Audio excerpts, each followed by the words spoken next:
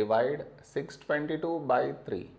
To do this division, we should frame it in this way. 622 and 3 here.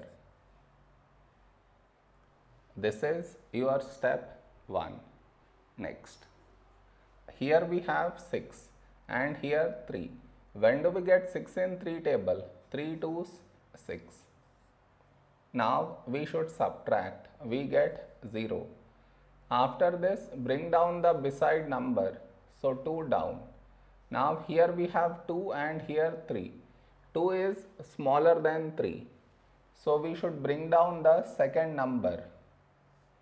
And the rule to bring down second number is we should put 0 here. Then only we can bring down this number. Now 22. A number close to 22 in 3 table is 3 7's 21.